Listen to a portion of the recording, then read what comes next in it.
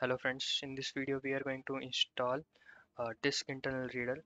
That is the application which is very useful to copy the files from Linux partition to Windows partition. So to install that, what we have to do is we have to open the Chrome browser and search disk internal reader and press enter. And after searching that, just click on the first link here, and after opening this page, just click on this get it free. So after clicking on it, it will download automatically. I will also provide the link of this page on in the description, so let it download. So after it downloads, we'll install it. This download file will come into this downloads folder.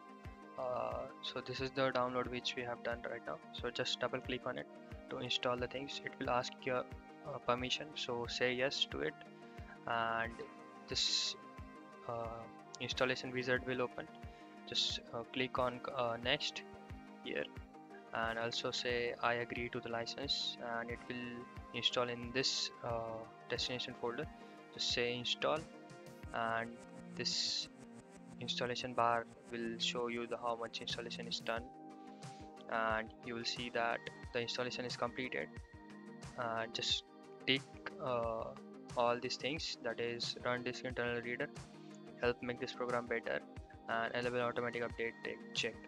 So I'll tick all these things and just say finish, so that disk internal reader will launch. So here you will see it is launching. So it has launched. So here it has detected my Linux partition, that is the root partition, that is slash. It is also detecting my Windows partitions here. So if you want to copy some data from Linux partition to Windows partition, you can go into that root directory which I have shown how to copy in this in the another video, which I'll also provide the link in the description. So this is how you can install the disk internal reader. So thank you for watching, and please subscribe for more videos.